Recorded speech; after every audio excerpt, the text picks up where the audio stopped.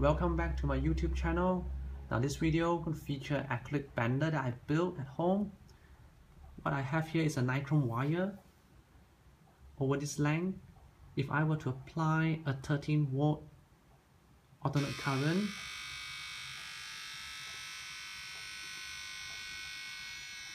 and this Nichrome wire will turn out to be an heating element, not a coil version but a straight wire version.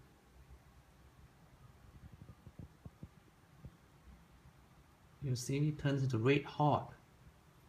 The surface, the temperature is theoretically calculated to be somewhere about 350 degrees C. Okay, this is a Nichrome wire. This is what it's capable of making an heating element using alternate current. Oh, it's so hot, I can feel it here.